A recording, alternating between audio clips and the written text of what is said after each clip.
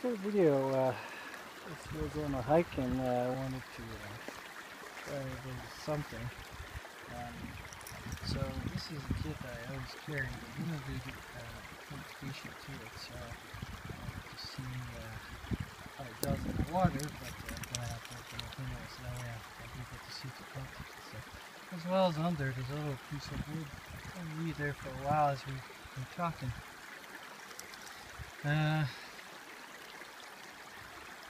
There's a guy on YouTube, Liquid to Endure, that'll be very happy to know.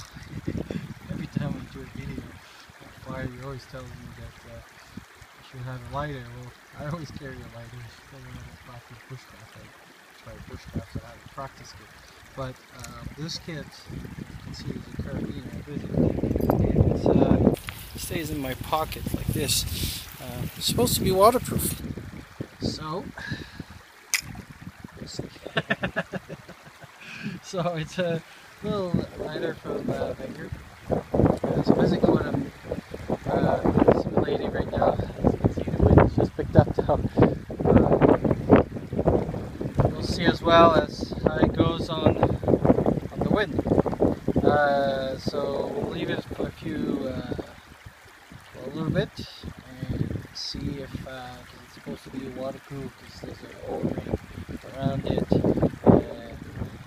See how it goes. So let's say I would have fell in that little, obviously not now little creek, but let's say when I fell in water, that means that my kit that I always carry with me when I get wet, just like it is right now, and this obviously what I can do as well. So we'll try that and see how it goes. So I didn't bring my GoPro today. I didn't think I was going to do any movies, but so sorry about the quality, but we'll try to do this video anyway. So that's the lighter.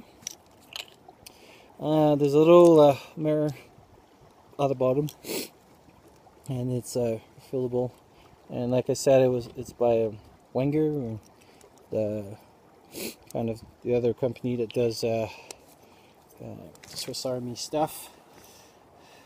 And it's another mirror right over there, and this is the lighter. So like I said, it was right in the water. This is a piece of wood that was in the water, so let's see if I can start them. Oh, there you go. So obviously I would take a smaller stick, but yeah,